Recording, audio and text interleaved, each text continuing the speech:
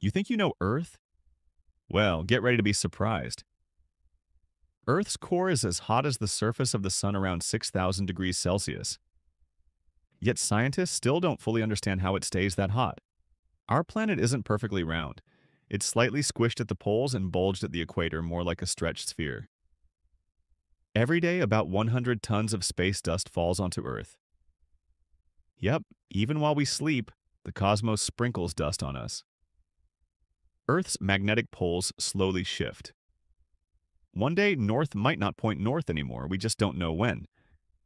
The driest place on Earth isn't a desert, it's dry valleys in Antarctica. It hasn't rained there in nearly 2 million years. A large portion of Earth's water might have come from space delivered by comets billions of years ago. And here's something crazy. Earth is always shaking just a little.